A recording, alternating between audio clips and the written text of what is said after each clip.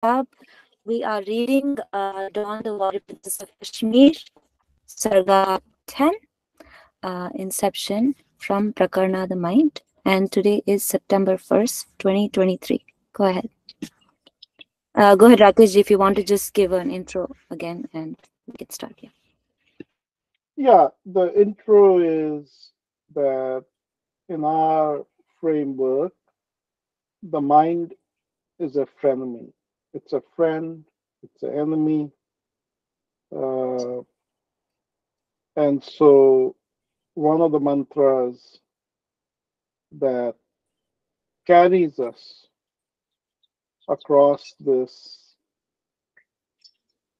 domain where the mind is an enemy into the domain where the mind is a enabling friend and takes us to true enlightenment is obviously the Gayatri Mantra. So, whenever you recite the Gayatri Mantra, I want you to think about Sarga 10 because Sarga 10 is where you are going to begin to understand the practical technique of how it really works. How do you really go from the mind to consciousness? And of course, it's not explained in terms of mantras, it's not explained in esoteric language, it's through storytelling. And storytellers have a challenge that they have to keep it very, very, very simple. And that the best that a storyteller can do is use metaphors, which are easily understandable. And so I hope you like the simplicity of the metaphors to help you understand what's really going on in the mind. And so let's begin. And there's a lot in Sargatan. I mean, you can just spend months on Sargatan, each sentence. So, for example, what is it about Dawn's quest, which is identical to the quest of the Kashmiri Pandits? What does she say? What does she say about her quest that is identical to the quest of the Kashmiri Pandits? Page 146. As we all laughed, I looked around the odd bunch, feeling grateful that they were here with me in this quest for justice and life. Justice and life. Okay, Alamikaji, over to you. Let's have you walk us through what struck you. Let's get started. Okay, so Hi. yeah, I'm sorry. Yeah, I'm sorry. I have mini me with me. So that's why I wanted to jump in and get my part out of the way before, it gets even harder for me to comment. So I was just going to say that for me, I'm sorry. So what really struck me was the part that Patanjali, the teacher, asked Dawn to not only let go, not only stop being angry, but also not have hatred for her mom's killer. I think that to me was I wasn't expecting that because like we remember she took that oath and I didn't expect this to come up. So I think and then you find out why because later on one of the Pandavas says that or maybe it was Patanjali himself that the mind that's consumed with anger and hatred poisons itself. Um, And because he is trying to show her that if you don't have anger and hatred, then a way opens up to kill your enemy. Right, and by getting the self reflected back, the S with a capital S, which I believe is God. I mean, or because when your mind is still, you see you think you're going to see yourself, but no, when your mind is completely still, what you see is your essence, as you called it. So yeah, that part I'm still not 100% sure of how they're going to achieve destruction of the, you know, Aman and Arman with that, but I'm looking forward to it. You shouldn't be sure because you're still only at Sarga 10 and the pieces are being laid. But the first piece that Patanjali is laying out, which is very provocative, but it's the same thing in the Oath of the Warriors. May I look beautiful when I kill. Patanjali is saying, may your mind be without hate and still. But he's not saying don't kill. He's saying your chances of killing go up. And he says, There are better ways to to do it. kill a hot blooded killer, what should you be? Cool. Cold. Cold. Okay? Yeah, so that was Uh, really, I don't want to take up too much I time. hope that makes it more acceptable. This is Yes. not this is not Mahatma Gandhi saying turn the other cheek. No, no, Patanjali is not saying that at all in this story. Patanjali is saying, you come to me with a desire, I'm going to show you the way. It's not the full way. There's a lot still ahead, but this is the first step. Go ahead. I was going to say that's really profound, and it's a real shift in the way. I think I remember a couple when we first experienced Dawn's mother being taken away. Some people in the group it wasn't me, were questioning, is this the right mindset for Dawn to have? And I was reminded of that because here at that time I was thinking, of course, what else? She has to have revenge and vengeance, and she has to be consumed by it to be able to give them what they deserve. And now I feel like I'm reminded back to that time when some people were questioning, is that the right mindset for her? And clearly it isn't, or it wasn't, because, or maybe what I should say is that it was okay to have felt that at that time, but now she needs to have a shift if she wants to be able to annihilate the monsters. So yeah, I don't want to take up too much more time. I'm sure everyone has a lot to say. So thank you. This was a really profound chapter. Sorry, Sarga. Okay. Who wants to go next? I can go. Yeah. So this was very profound to me when you have explained the difference between her mind and Arman's mind, like, and the metaphor you used is like, your her mind is like a dawn mind is like a homeland of Kashmir, and if you put the stones, there will be ripples all the time. Acceptable, fine, but at the same time, Arman's mind is also like a lake, but it's like a volcanic rocks falling in. So of course his thoughts, the memories his mind is going, will be something that is big and is something like, horrible and terrifying. So extremely, I mean, the way you have explained it, I was like, wow, if you keep that in mind, then you don't have an enemy actually. Then, if you keep that in mind, like if I keep that in mind, the people are acting, Arman is acting the way he's acting is because of his memory, his thought process, then I feel bad about him. I don't feel that urge of hurting him or taking a revenge. That's just my my little brain. And then of course, like beautifully explained what still mind can do versus what a noisy mind can do. The only thing I wasn't able to get that when they go into that cave and she was asked, "Do you feel a burning sensation at the base of your spine?" and then the question was not answered. So that gave me more curiosity.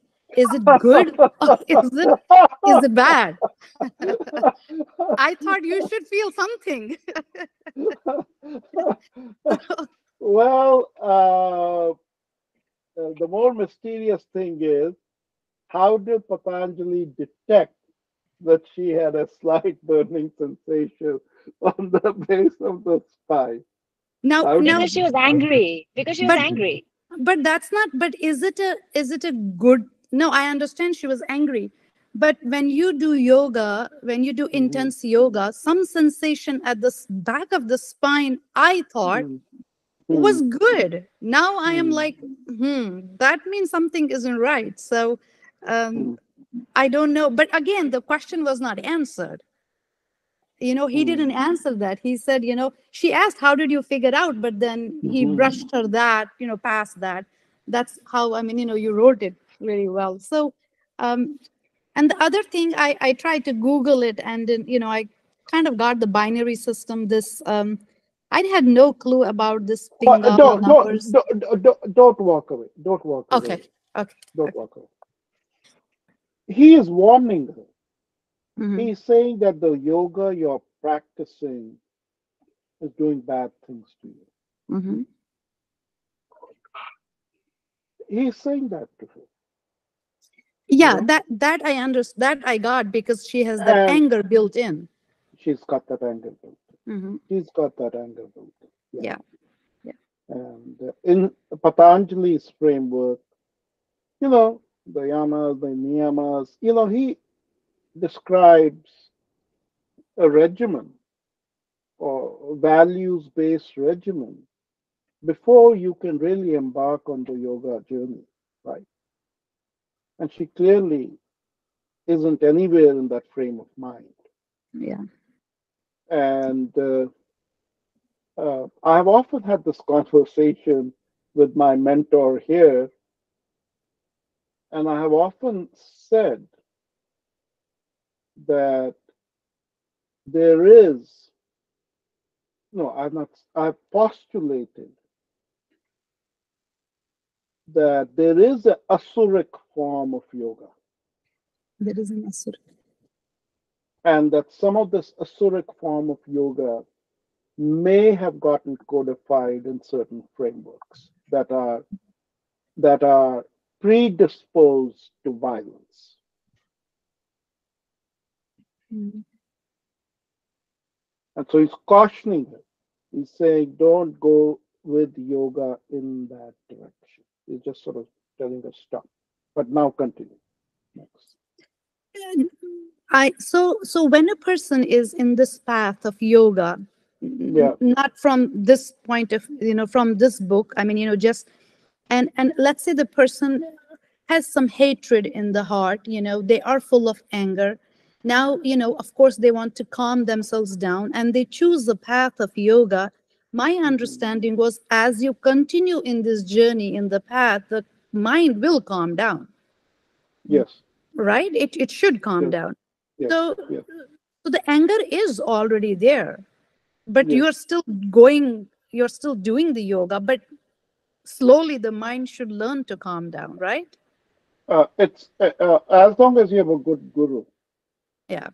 You Okay. see, when you're doing yoga, you're really playing with a lot of things in your body, and you can easily trigger arousal of Energy. negative forces, negative energies in the base of your spine, and Yeah. there's a whole framework of Kundalini that lays that out.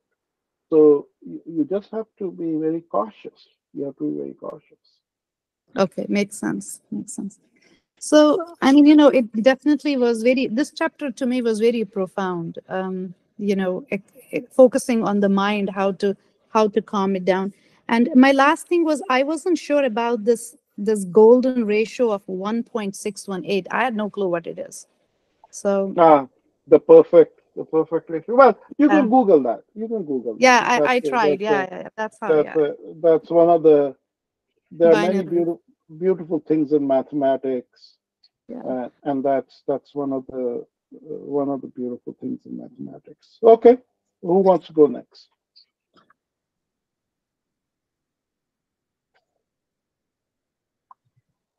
Okay, I'll go next.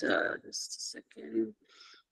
Um, Picking up from what Princey ji spoke of the face ratio, right? I tried it online. I don't think I have the Mona Lisa face, but it is interesting to know that Dawn has the Mona Lisa face, and then I wondered So, that because the whole there's that enigma around the face, right? Like you don't know where it's looking or whether it's smiling or it's straight. mm, And you introduced it at a point when they are about to discover things about their cognition twin or how to get closer to their cognition twin. So I think the mm, placement of that that enigma and the contemporary form of that enigma, and then putting it at the right place where they're discovering cognition twin was quite intelligent there. On the mm. note of carpenters, Yes. the illusion that, I mean, it's funny, of course, quite funny to expect that they would do something like this. But I wonder if I wondered if that's what we feel about life as well, right? Like, okay, I'm in control and things are done and the bills are paid, working hard and everything, but it's still an illusion that you're in control, right? Things may just happen, etc. So there's this um, some message about you may have the best carpenters and the fixers or the greatest of foundation, but control still continues to be an illusion. Also, maybe was it a message for? I know it was said in reference to Arman and AI Man that they think that they control things or they've figured out the world and try to uh, you know try to prevent the natural way of how life happens, and they feel that they are in control, and yet it's the Pandavas who have shown them that they are not in control, the way that they defeated the Kyom or the snake-like thing. um on Dawn's mother saying we must go beyond the mind, Mm, again went back to the Meghavahana story, and then why they chose, why they ended up being in Verinag, where Maha struck the trident. So that's where everything started. So very curious to know what will happen in the next chapters, where they go where the source is. And I believe the source is the clear mind, which is where your cognition twin is. That's just my way of putting in that's all right. things that I'm reading. Okay, I'm just That's trying all to right. fix in, like, to make sense to myself. That's all right. Um, But in this chapter, something very bold is being attempted. Very bold is being attempted. In this chapter, you're actually going beyond the cognition twin. You're actually, through Yuva's power of Connecting. drishti, you're actually manifesting in this other realm. So you are actually an experiencer in the other realm. This is a okay. big leap.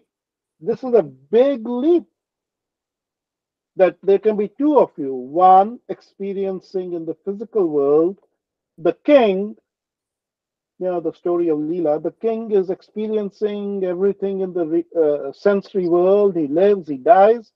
But then there is another king, the exact same king, who's experiencing in a different world. This is a very bold leap that's being made here, right? And Yuva says, I can do it with the power of my drishti. Hmm. And then the father said, well, who's responsible for this bowl of Yeah, spaghetti? yeah, And that's you answer, oh, my father. Maha. My Yeah, father. yeah. I mean, that's, and then when he tries to explain, right? I'm including myself. I'm imagining if someone explains what happened and the sparkles showing and all, even I would wonder, like, why. but Okay. maybe we'll figure out in the next chapters there. And of course, the mention of chocolate, like I'm gonna try Aha. Yeah, that. I am that the was one very Aha. good. Yeah. who will chop down a whole bar together, but maybe I should try the savoring way. So look, the world obviously quite correctly gravitates towards major texts like Vigyan Dharatantra or Shiv Sutra or some of these other pillars, right? But if you may have noticed in my stories, I bring out the smaller, lesser known people. Who was the first person that you experienced? Vatulnath, right? Mm, The mad mm, one, the intoxicated one, the Mahasas one, right? This is now your second introduction to Haswanatha. This guy is a real general. He is the chief of the army, Kashmir army, in the 10th century. I just love him. I adore him.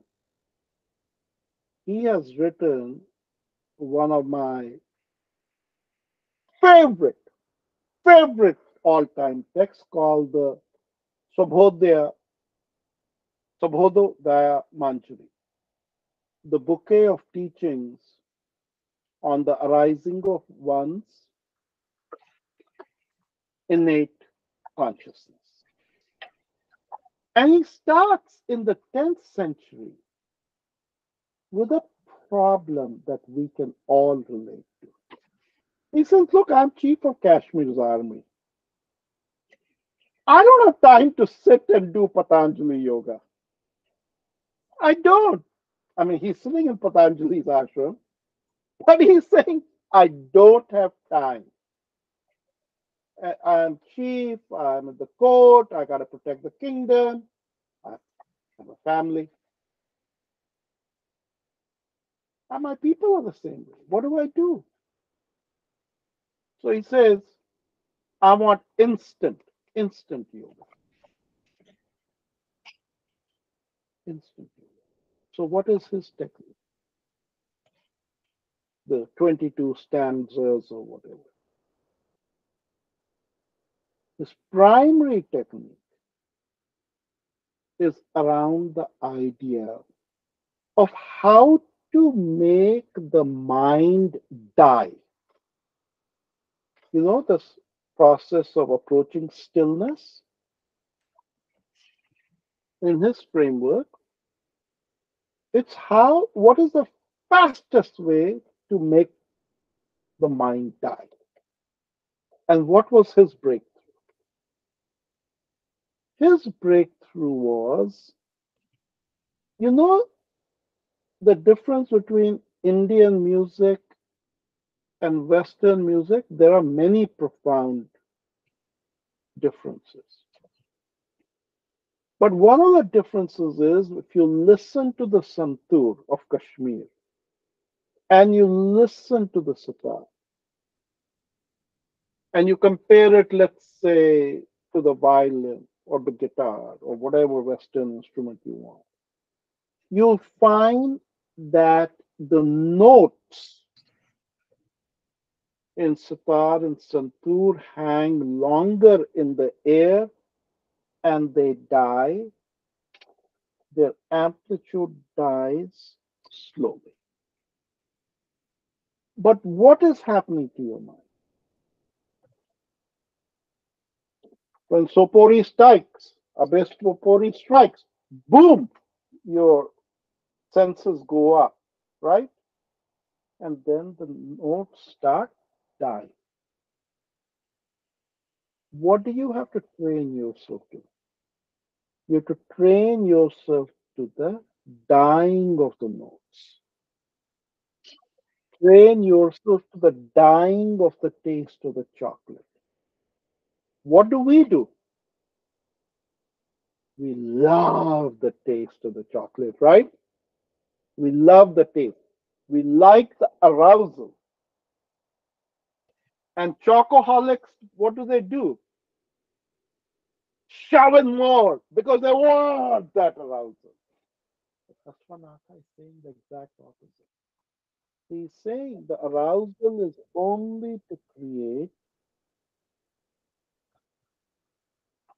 Now, who are the people on earth who practice this? The French. When they eat, the French have mastered the art of savoring their food. They will eat it in small portions. They will take a very long time over dinner. You look at the total amount of food they have eaten. Compared to that, a Kashmiri Pandit by then will have finished 4 bhogans of rice, 8 damalu, 6 pieces of Rogan Josh. They eat very tiny. Why? They have mastered the art of savoring. If you savor, you are training your mind to come to rest. So Hasavantha is a great discovery for all of you here. And he's saying, I'm going to teach you some fast techniques. You heard Patanjali, but you heard what needs to be done from Patanjali. But you hear from me how to do it fast. So what is it? What is it that you should do? Buy fragrant flowers and learn the art of taking a deep breath. And then just watch the fragrance start. These are all things that if you start practicing them, you will you will see liberation. But what is the enemy? The enemy is that in today's society, they don't want you to experience the joy of the dying of your cognition. They want you to experience the high. They want you addicted to the sugar. They want you addicted to the fat. They want you to crave, crave, crave, crave. That's not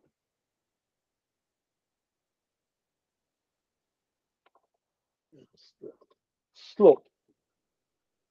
You want to train your mind to slow. And this book even says it is not the beat of the heart, it's a resting, responsiveness of the heart. So there's biological truth in this also. Anyway, I gave more of a conversation this than the story demands, but this is so, he's such an important man. His techniques are so good, they're so simple.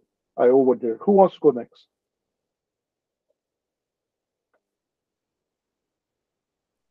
Um, I can go. My Chocolate, favorite. chocolate girl. Go, go, go, go, go, chocolate girl. Go. Yeah. Well, firstly, yeah, welcome back, Subhash ji. Nice to see you. And great to have you back. And I see that you're traveling from your post, so good to follow you also. Um, but thanks, Rakesh ji, for that. It's really maza aa gaya. I don't know what else to say it in English. Mm, But I really enjoyed the chapter, and I'm really looking forward to rest of the sargas in this prakarna. mm, Um, yeah, I had that chocolate question, so that's clarified. mm, And I love that where you said, and this is what you described, and it said, with the sound of silence, you are rearmed. So I really like that part, and mm, probably very hard to practice it, but certainly something that Dawn needs to be armed with in order to probably, hopefully win the fight. mhm, I had like I mean, I read it in two parts like earlier in the week, so I don't remember everything, but I do remember the carpenter part that you brought up, which was funny. That they leave a nail or two unfixed so that you call them back and pay your money, Hmm. pay them up. So yeah, I had a question where Yuva says what is real is what was in the beginning, what is now, Hmm. and what will Hmm. be at the end, and nothing else. Hmm. So I don't know what my question is, but firstly, the question is how do you know it is the end? And where do you Hmm. know it's the beginning? I just did not understand this completely, so that is one of my questions.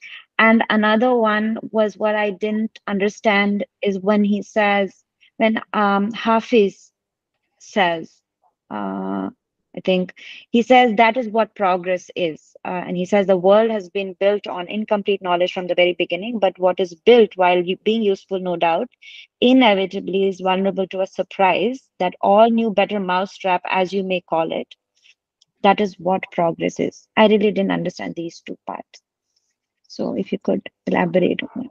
Yeah. So the first part, I think, beginning and end, I think we talked about it, and I shared the Joseph Campbell interview with Bill Moyers, where uh,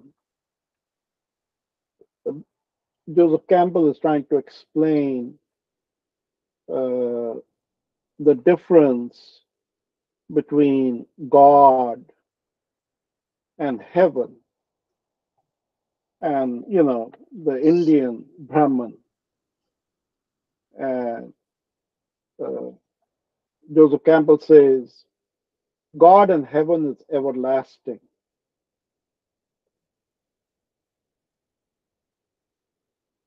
but it's not eternal. Brahman is eternal. Everlasting is till the end of time, right? From the beginning of time to the end of time. But eternal is beyond time. And that's what Yuva is trying to say, that what is real is what was in the beginning, before time, is now, and will be after time.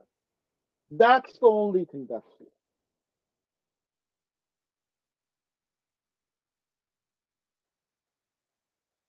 What is real is what is eternal. Yeah, follow that. I follow that. So Okay. that's part one. Now come to your second one. Come to the second one, which is knowledge by its very nature. The metaphor that is used is knowledge is like snow.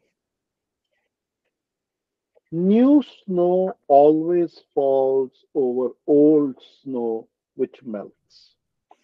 It is the nature of knowledge to destroy knowledge, right? Fair, yeah. So anything, anything that's built on knowledge is vulnerable. Anything that's built on knowledge is vulnerable. And that's what And it says that is what progress is, because that's you what are progress is. destroying knowledge one after the other, basically. Okay. There's destruction, constant destruction. Okay. Destruction, creation. Creation, destruction. Subhashi has written a nice paper on that whole phenomenon. Awesome. The Okay. act, the act of creation cannot happen without destruction. True. True reminds me that what Sadhguru says that, and I've mentioned it before, that Yes, every to live you have to die every moment, right? Um, yes, yeah, amazing. yes, yes, yes. That's very true. That's very true. If you want to be very creative, you have to have in you that you're also being destructive. Something has to die. Okay, Rajeshi, who else is left? I could go next if it's okay. Oops. Yeah, yeah. So yeah, I mean, I get the impression when I was reading this that there are a lot of hints about how uh, Dawn is should be able to overcome AI man and Arman. You know, in this, it seems to me that there's a lot of hints given here. For one, she is told that that just like her mother had also mentioned that these AI man and all, they're essentially empty in nature. They have no real substance, you know, and which is something different from what they have. So if they can get in tune with their own true self and force the other side to try to get in tune with their own true self, that itself would be like a destructive thing for them, because they'll realize that they're nothing, you know, that they don't have anything. So that's my guess at this time, that the story would be progressing in that direction, but I could be totally wrong. And No, no. Patanjali says it with a laugh.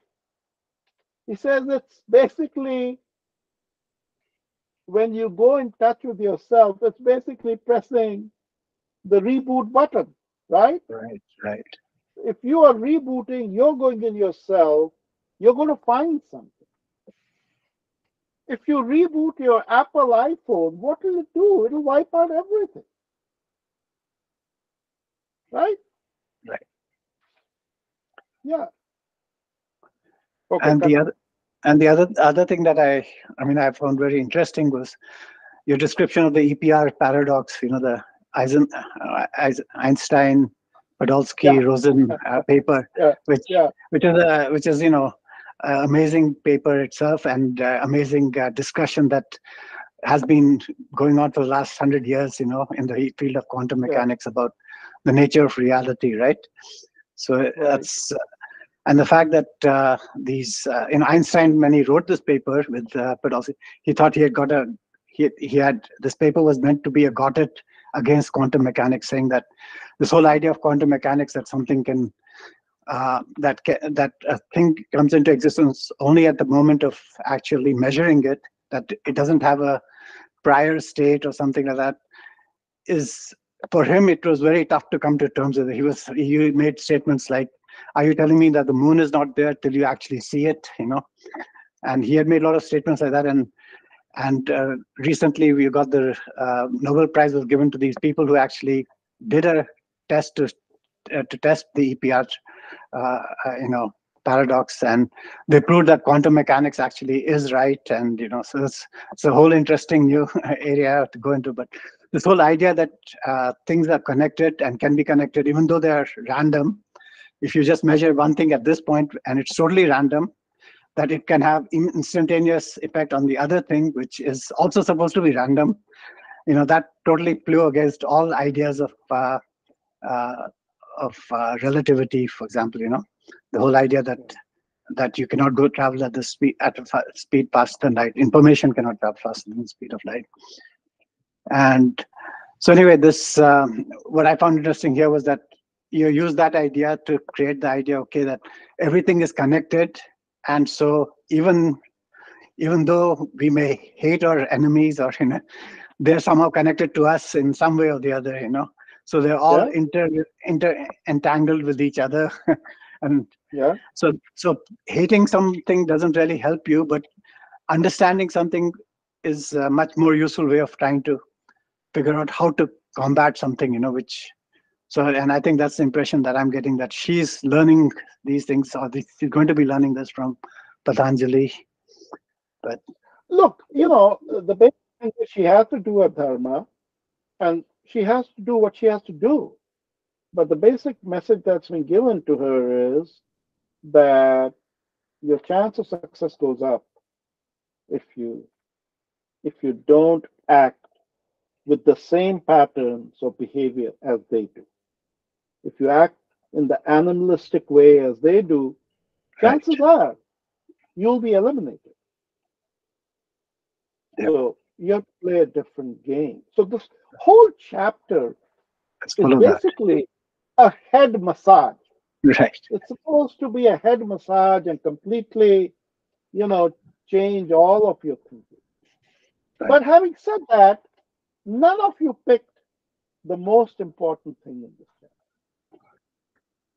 So I don't know if I was going to go on with this. Was Keep going. the Keep going. keep going? So the lake Keep analogy going. was another great one, which I thought, Which one? you know, The lake. the Yeah, the lake, lake. the lake. I mean, that's a very Yeah. common analogy in Common. Kashmiri Shaivism, right? That Yeah. you know that imagine your pure consciousness as like a lake, and what you're seeing is the reflections of the whole world around you. That's more like the mind, right? And a mind which is ruffled will, you know, uh, if you can get rid of all the ruffles on your mind, the constant agitations in your mind, you could actually see your true self, which is the stratum that is lying underneath. Most of the time we see just the reflections, and sometimes the reflections are even very poor because it's muddy or it's tainted. Sometimes we see fantastic reflections, which gives us, we can enjoy that, and that's part of the whole rasa thing.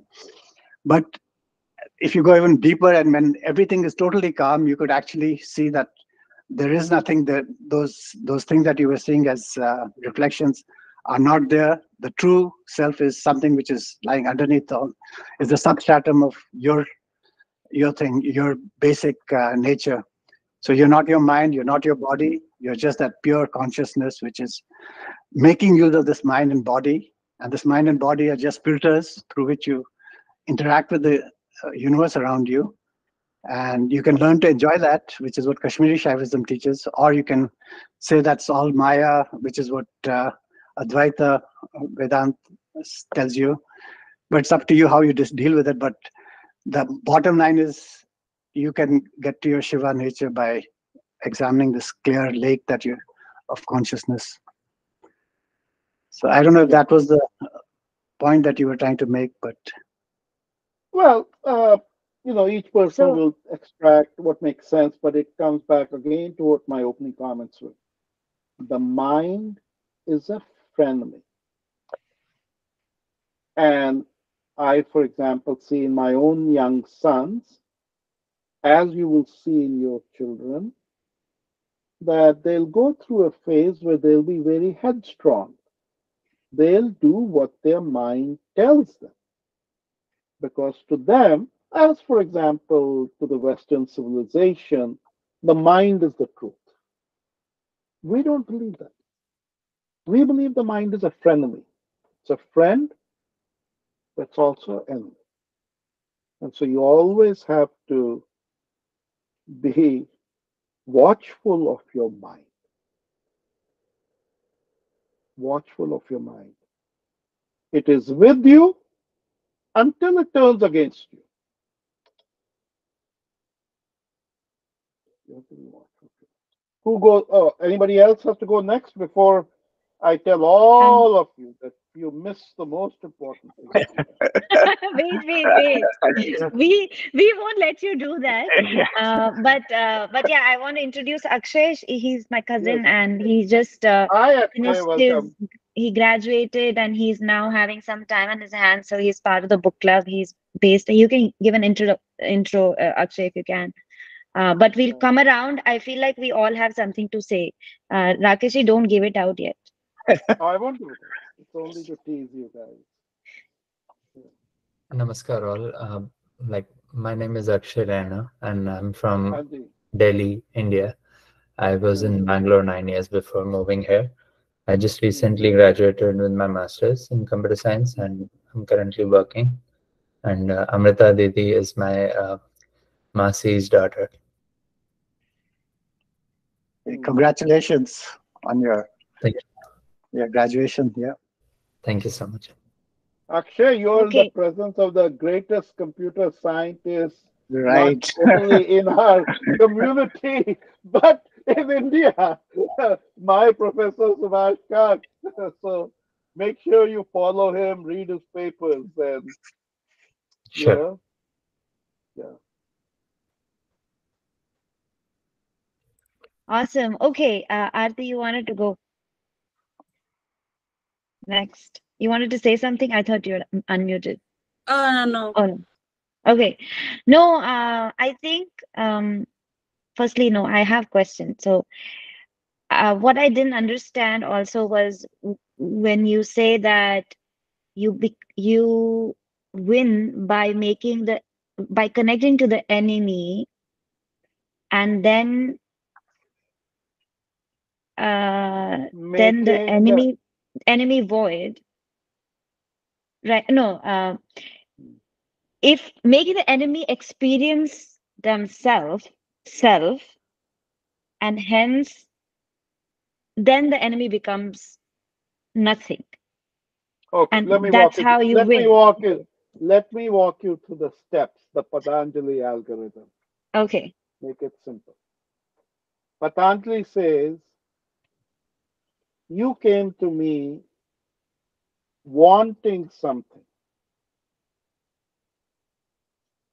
I gave you permission to connect with me. Correct. Once I gave you permission to connect with me, now you accepted everything that I'm sharing with you. Okay, He fair. says, now let us look at your situation. Your situation is Arman and Aman want you. Correct. They desire you. They want you. Why? Well, bad reasons. They want to kill you, sacrifice you, but they want you. Mhm. So, what you have to do is you have to grant them that connection. Okay. But when you grant them that connection, what will they find in you? Complete stillness, Mhm. right? Yes. And he's saying that stillness of the lake that they'll find in you, because you are now connected with them, you are in touch with yourself, which is the stillness of yourself. They will then be forced to connect with their own self. What is their self? Zero. Babkas, the big void. Right. What happens then to them? They become part of you. No, they wiped out. Okay. All right. So, But she is Patan- also, but if she is wait, let me clear, finish. Patanjali is all theory. He's laid out the theoretical construct. You can well ask, how will it actually happen? How will she grant them permission? How will she connect them to the stillness inside her? How will her stillness create the great void in her? For that, turn more pages. But Patanjali has given the upay. yeah, Remember, yeah. I told you originally, Asuras look for power and boons that give power. Devas look for upay, right? He has given the upay. Yeah, I kept this question for later because it felt like it was a segue into the future chapters. Yeah, it all builds. Now you're in a very, very higher level of yatra, and the What is this yatra will get rasa? in. What is this rasa? I don't know. Ah, so now all of my brilliant, brilliant group, you missed the most important. I had trained you so often कि chapter may always look for it. Niti story. No, no. Then So the rasa. Rasa let me or read it. I will read it out. Hey Bhagwan. Lost in thought, I started whistling the Kuri lullaby. Oh, yes, I remember The that. Pandavas watched me with a surprised smile because they they didn't know did that she not could whistle. know that I could whistle. And They even did she not didn't know a lot about me. For that matter, I did not even know a lot about myself. Myself. yeah. My life had become a source of unending amazement even to Revelation. me. Okay, what is it about a woman whistling that is a giveaway? Just as we talked about when a woman lets loose her hair, it is a very powerful signal. What is it about a woman whistling? Why was a woman whistling considered the most unladylike thing to do? Why don't women whistle? Because it's usually used by guys to I don't know, like taunt, or not even taunt, but Catwalk? I don't know, No, chedna. Even I, I will even release. Chedna. catwalk, yeah. I yeah. will release you. I'll release you.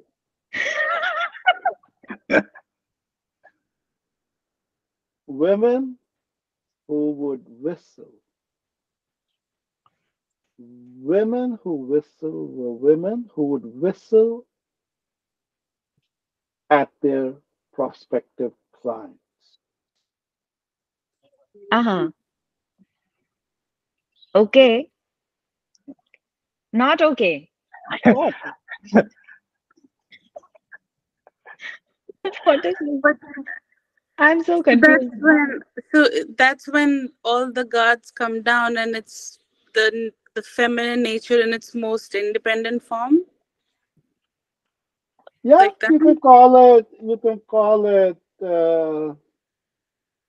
as something as simple as "Do you want me?" Hmm. It's as simple as that.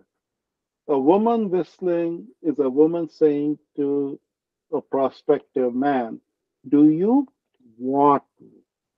And she is revealing that power that she can project Very- that message.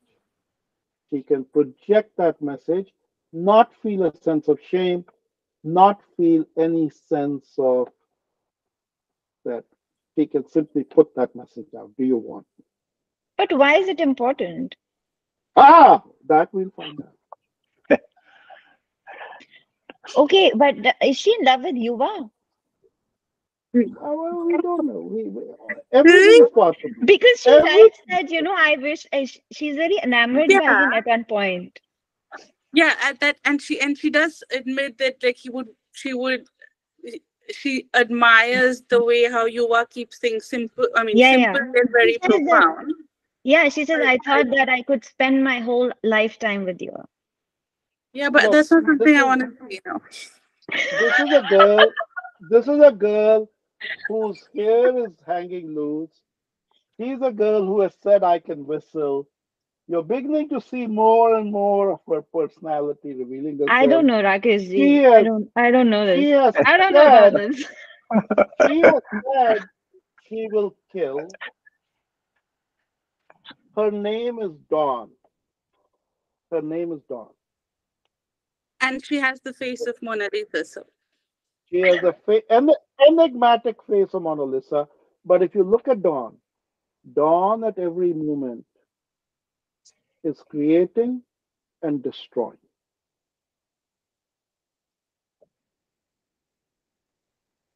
Sure, in herself. Yeah. Yeah. So you have to look at this Sarga in It's like in it's halfway, but we are still building up. There is no coming just down. yeah It's yeah only yeah building yeah up. you're मर rising up. गए You're हम लोग. gone from the body. You're in the mind. You're in the mind. It's a tough place. Subhashi, go ahead, say something so that we can Well, enjoy. Wow, to the poor kids over here. well, first of all, listening to all of you, such brilliant conversation, such wonderful mind. Truly, I'm glad it's been recorded. It should be transcribed. All of you have such amazing insights. So, having said that, I'm not been quite in touch with all the contents of the book because of my hectic travels. Just came back, and but all that is being said here is so subtle, and not everybody understands this subtlety.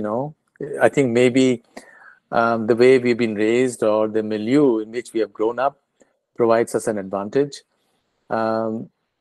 What more can I say? But and all these, yeah. But Amrita, you said Sadhguru used that phrase, "To live, you have to die." But I wrote a poem with that line. I have a poem I'm going which to quote says you. exactly that. Huh?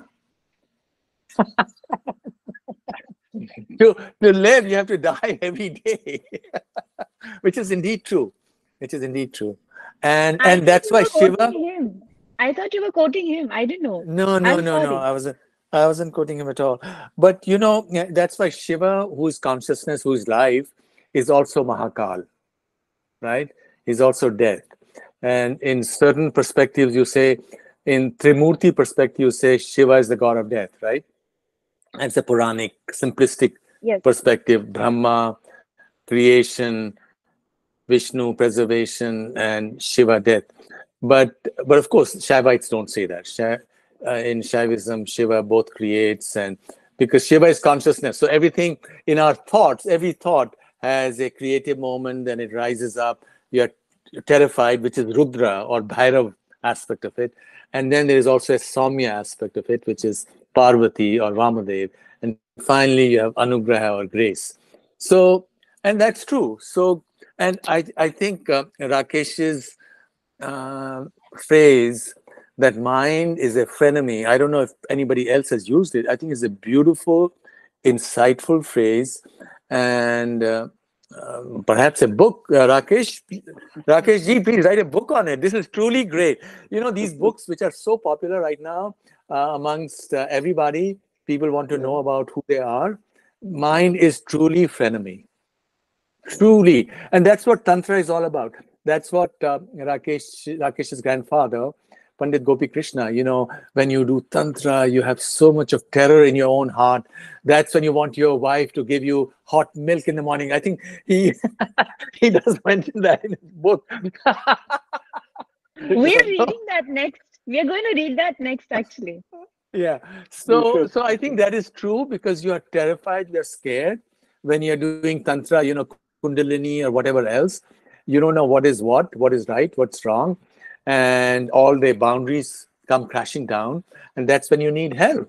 And that's why the Kundalini way is such a tough way. And that's why they said, please don't do any of this. Just do your bhakti and that's enough. Just do your bhajan and bhakti and don't do this. But I guess Rakesh's lineage is that since his grandfather was a pioneer, he had to do it too. And then put it down as part of his storyline on Dawn. Right? Yeah. We can't help it. This is something you got to do. It's the terrifying way and scary way. And I wouldn't recommend it to anybody. People should discover that way for themselves, because if you recommend it to somebody, then you're partly responsible for their grief, right? Because grief is inevitable. And that's why we need to read that book, because it's really a warning more than anything else. But yeah, no. When this reminded me that when we read about in this chapter about half Sark and half human, I thought of Kundalini actually. But I don't know if that was related to that or not. Um, Amrita, but just yesterday, the day before, I put up on my Medium my latest essay called The Churning of the Ocean and Elixir of Immortality. And there I talk about all of these multiple interpretations. Kundalini is one of those interpretations. And it's got some rave reviews right now on LinkedIn. So that in some way captures the very essence of Hinduism, of Tantra, of everything, of what we go through, our suffering through ourselves. And as Rakesh ji reminds us again and again, the way of Shaivism is the way of Chamatkar. And finally, what helps the gods, the devas, is that Chamatkar, by Vishnu when he takes the form of Mohini, because the asuras are always stronger. Why are the asuras stronger? Because the asuras represent our body. When we are living, we often are tricked by our normal experience to believe that we are our body, and that's natural, swabhavik, right? And so our consciousness recedes in the background, and then we have all our troubles. And then if we have the grace of Shiva, then or Vishnu, whosoever, and Vishnu then takes the form of Mohini and beguiles your asuric aspects. The most powerful force, I can tell you, is the force of beauty. And Yeah. maybe that's the reason why I've been writing poetry ever since I was a young kid.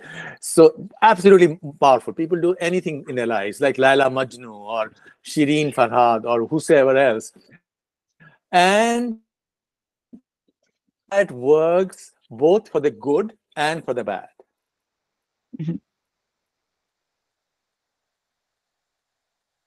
Yeah. Remember that line that Subhashi said, the most powerful force is beauty. We will discover its power.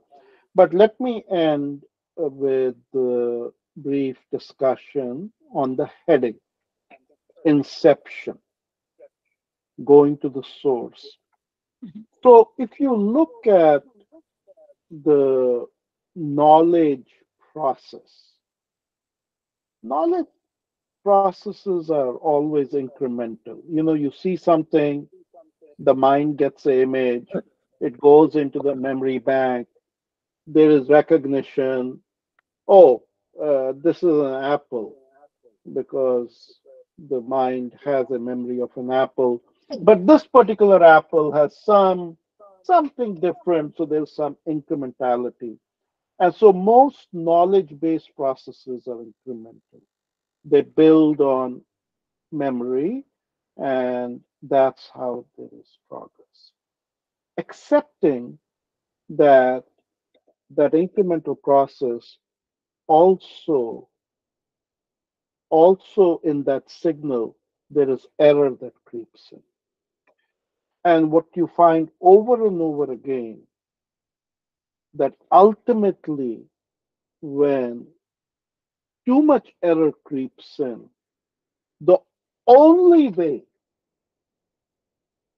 to discover truth is to go to first principles. So, for example, in the business world, what is budgeting? Budgeting is a very simple exercise. You look at what you spent last year and you either raise it a little bit or you lower it a bit and you come up with a new budget until the company gets into a mess. And then you have to do something what is called zero based budgeting. You have to start from first principles. Nothing is a given. Everything you start with first principles. A very profound reflection of going to the source for the truth, for new thinking, is Vivek Ramaswamy. I'm sorry to use him as an example, but he's such a good contemporary example.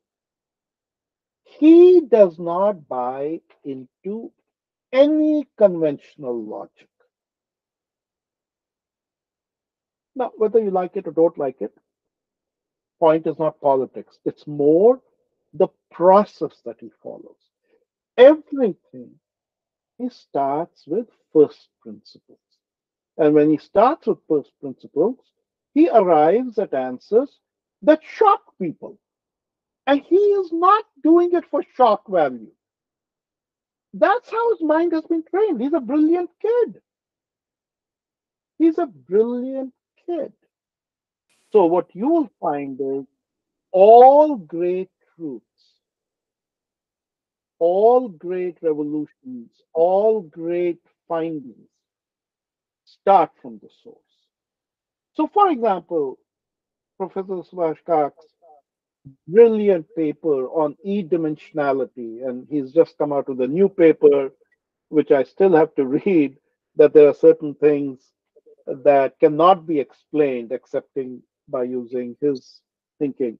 The e-paper, e-dimensionality paper didn't come out of any existing knowledge framework, right? It didn't build on it. It was from first principles.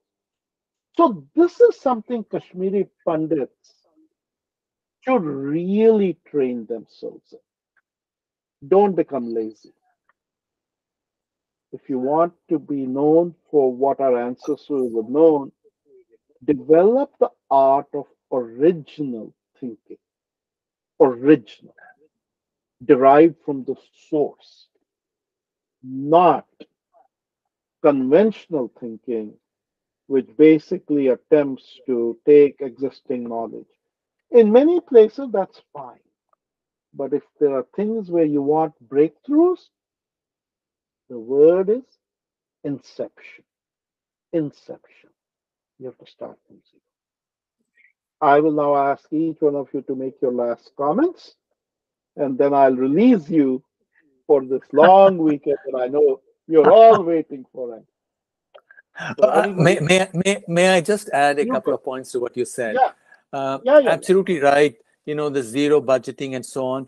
But I think all human beings do that all the time. We all suffer and then we say, what is the meaning of my life? What is the meaning of my job? What do I do? And then we have responsibilities. So on Monday, we get into the car and go to the job, even though we hate it. So we are going through that process. But we do, every human being does that. I think the only difference then is, do you have or does a person have some assistance in going from that realization, which we all do, everybody does, this point of zeroness. I'm nothing. All these social things and everything else is drama. Although we also recognize the value of the drama at other points in time. But now, how do I live my life? Or do I have to live my life just because I have to live my life?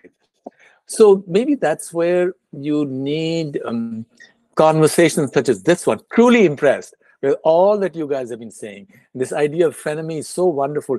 Rakesh ji, can I steal it? All yours, all yours. Everything I have, I owe to my ancestors. It's part of our common heritage. It belongs to everyone. Absolutely. No, truly, But truly brilliant. So I think all this is true and we all do it in our own way. But how to find help in it, which is what your grandfather, for example, when he wrote his book Kundalini, mentions. Okay, when you wake up and you don't know what you've gone through, you need reassurance.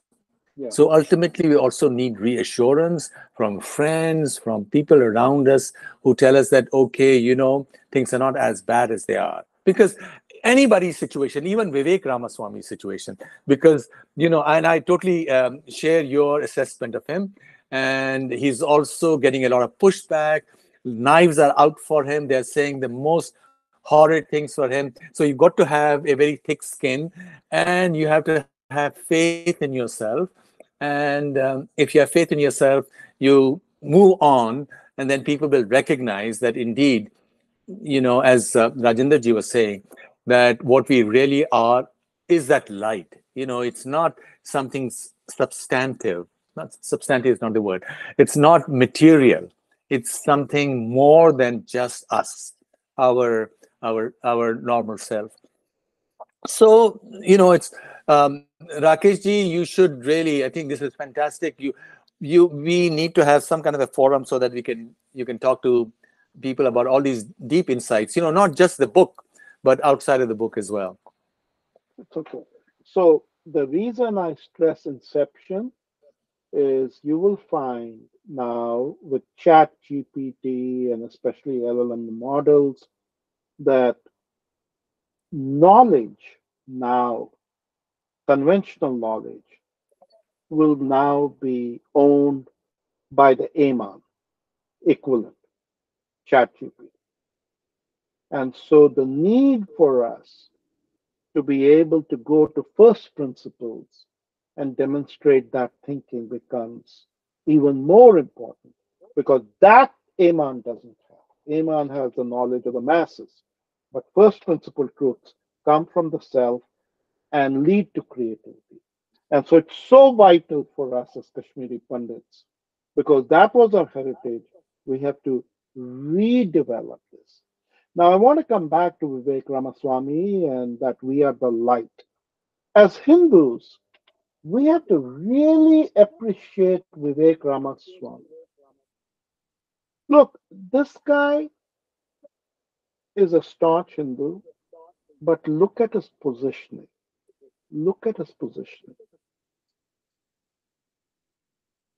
80% of the Hindus now scream about Hindu phobia, they scream about Islam, and they do all this nonsense.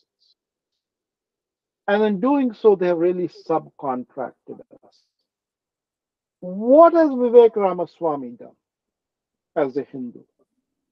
He has positioned himself, he has positioned his God as being identical to the highest of American exceptionalism. That's what he has squarely placed himself. He has said, my God is the American God, within parentheses, Christian God. It's the same. I, as a Hindu, my values, education, family, highest of American exceptionalism. And that's his position. It's a brilliant position because it is what we are. We are the light. This kid thinks on first principles. Um, Okay, go ahead. Who wants to okay. go next? In closing I want to, comments. yeah, no, it's like a campaigning, it's turned into one campaigning discussion now. But yeah, no, I think this was a good chapter. The next one is life breath. So I'm really looking forward to that. And I think the more we get into reading this, the more we will ultimately, hopefully, find ourself, and know different techniques to get to where we want to get to in our journey of desire and fulfillment and all that good stuff. But I was supposed to be at the camp, and I'm going to go tomorrow. And I was like, oh, I won't be able to do the book club otherwise. I stayed back tonight. But yeah, it's good to have a community. I just want to say, please turn on your camera so I take you pictures. It's a very long prologue for that. Do we want some others if they have a closing comment to make? No, Anybody else have a yeah, closing comment? they will, but I want to make a picture first. Please turn on your Okay. camera. Okay. Okay, Anamika has fallen asleep, I feel. That's a No, photograph is there. I'm here. I'm here, but I just don't think okay. One Okay, sec. that's fine, that's fine, that's It fine. won't Okay. just be me. It won't just be me. It will be my mini me along with as well. Great. That's okay, fine. I'll take a picture in here. Okay, fine. Okay, Okay. smile. Yeah. Keshav, look. Hi. All right. Thank you. Thank you. But so let's go ahead and do the last comments while I post this.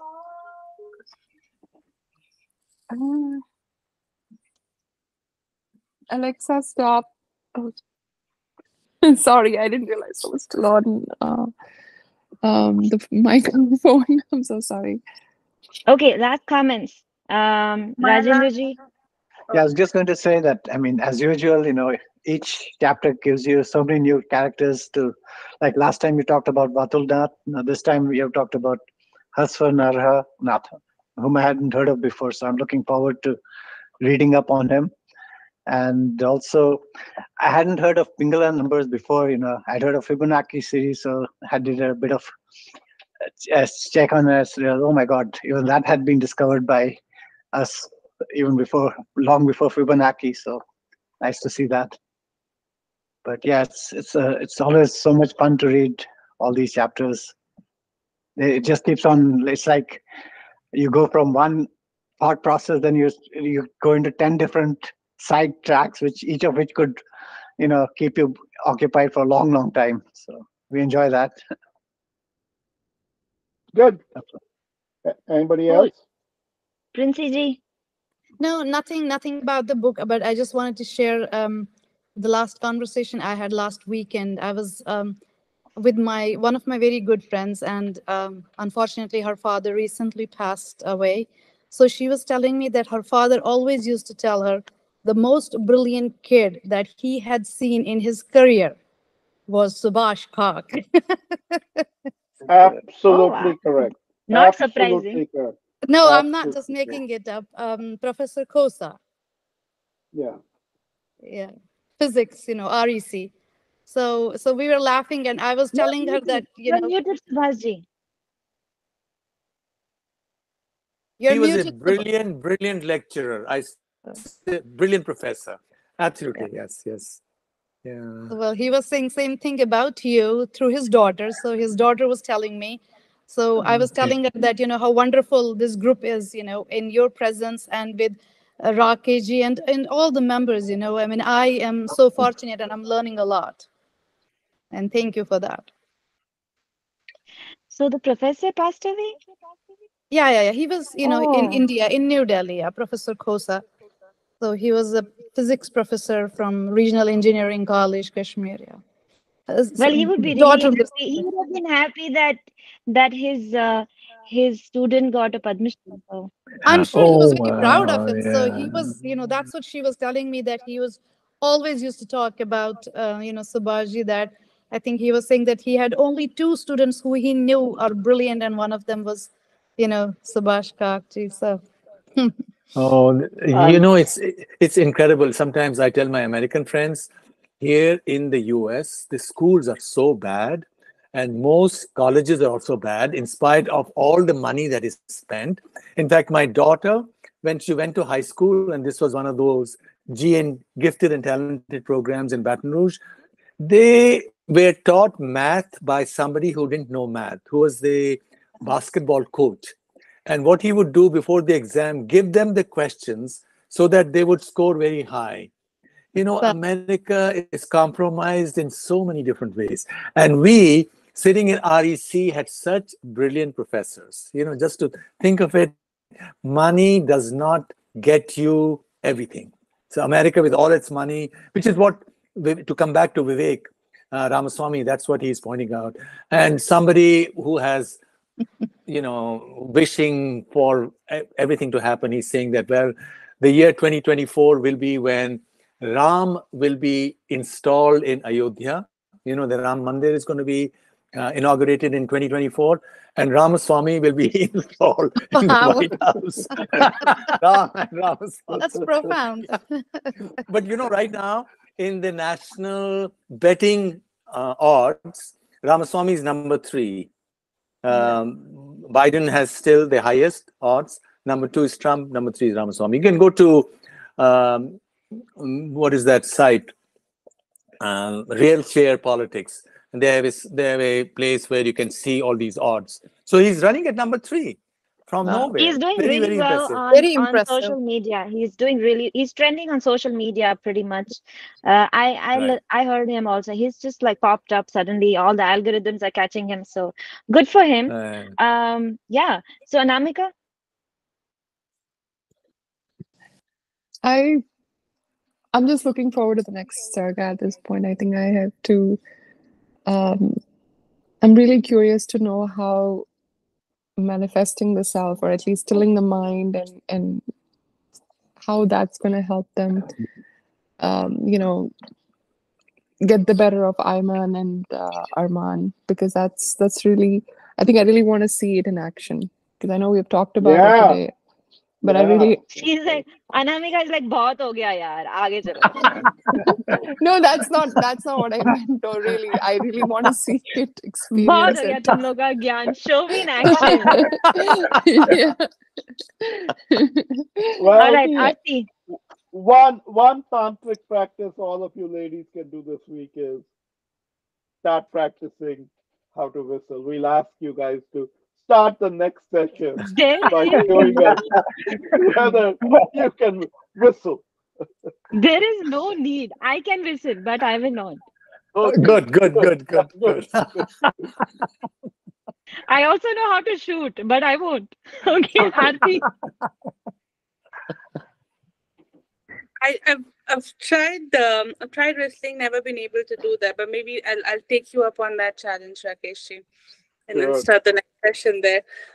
My last comments, I'm just going to make some tea for myself because I've got pretty much nothing to do for the rest of the day. Savor the tea and just ruminate on whatever we discussed. Maybe read the next chapter as well. Nothing else. Yes. Tea is the new chocolate. Chocolate, I'm not sure if I have the patience to savor every bite, but maybe tea. Let's start with tea first. You know, Akshay. in Glacier National Park, just south of the Canada border, there is a mountain, a triangular mountain, which looks like Kailash. You should, if you get a chance, you should visit I it. It's saw very, that. very beautiful. Oh, you I saw posted that on picture. LinkedIn, right? Yeah. Yeah, it's very beautiful. Yeah, I saw that. I saw that. Yeah. Speaking I about mean, it's not. Kailash, It's a bit more pointy than Kailash, I would say. Yeah, it's more pointy. In fact, then some American friend of mine, he sent me an email. He says, "Did you go to Hidden Lake in Glacier National Park?" And I said, "No." And there, the mountain also has ice and snow, quite like Kailash. And that was but I missed it. There was no parking. There were no parking spots there. We tried twice. So, a wonderful place. last time, last year, I was in Kailash. Oh, you are so Wow. lucky. You have done it. So fantastic. Last year, this time. Oh, fantastic. Great. We always make a As trip.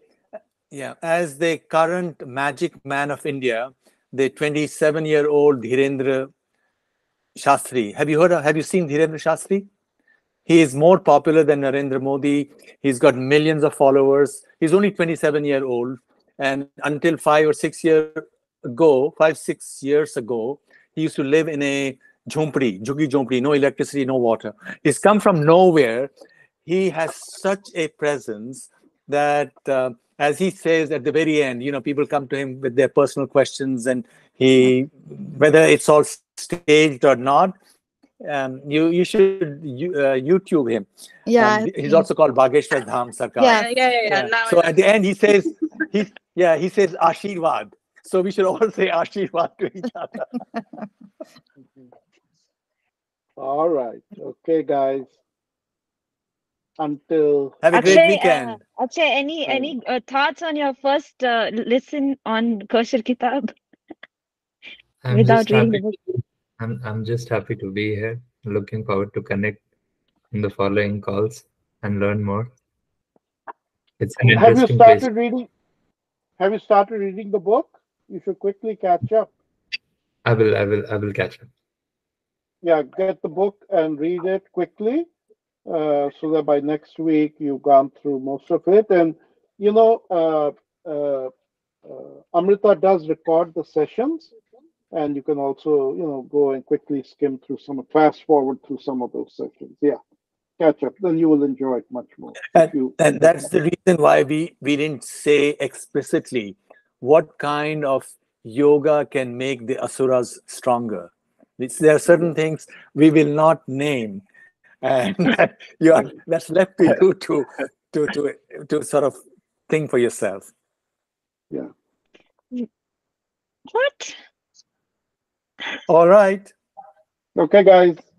All Have right. a great night. long Namaskar. weekend. Thank you, Namaskar. Bye. Have a Good nice night and have a weekend. wonderful. Bye. Thank you. Namaskar. Bye.